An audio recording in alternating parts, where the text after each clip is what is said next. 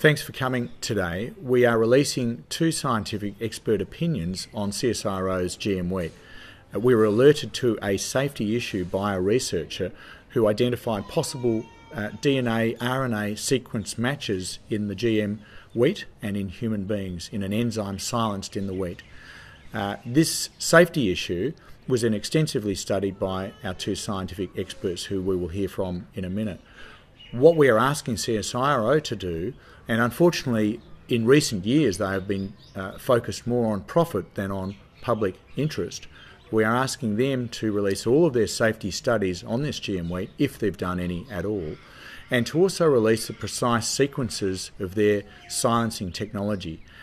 This will enable our scientists to do further bioinformatic sequence matching. There is already significant matching and we need to see those sequences. Full disclosure from CSIRO is essential at this stage. Over now to our scientific experts. The way in which this wheat has been modified has never been put through a validated, comprehensive research assessment to prove that it is safe. The technology is too new. Therefore, it's important that we have a battery of studies that are conducted on the wheat to convince people, and myself, scientists, regulators, that the wheat can be eaten by people. What we found is that the molecules created in this wheat, intended to silence wheat genes, can match human genes.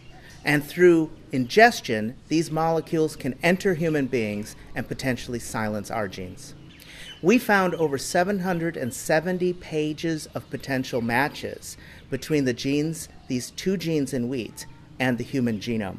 We found over a dozen matches that are extensive and identical and sufficient to cause silencing in experimental systems. The findings are absolutely assured. There is no doubt that these matches exist. What we can't say from a bioinformatics analysis, which we're limited to doing, is that there will be an adverse effect in humans.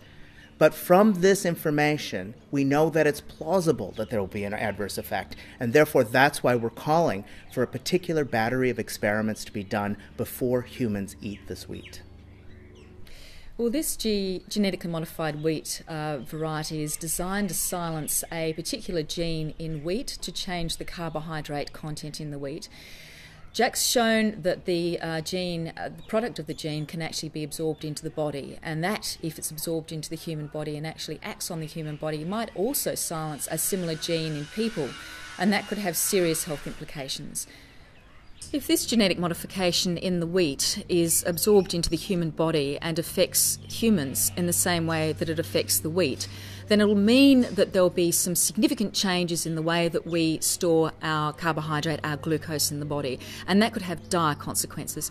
We need to make what's called glycogen in the body in order to be able to live, in order to be able to wake up in the morning after an overnight fast, in order to be able to have a burst of energy to run across a road.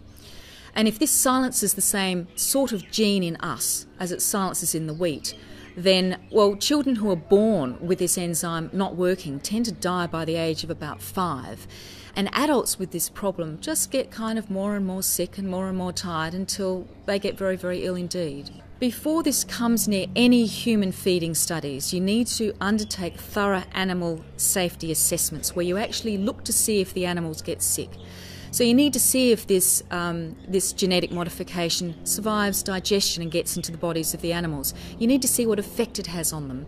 You need to do proper long-term toxicology studies over at least 6 months. You need to check for cancer. You need to see if there are any reproductive problems, and you need to check for allergies to wheat to see if that's changed allergies to the wheat.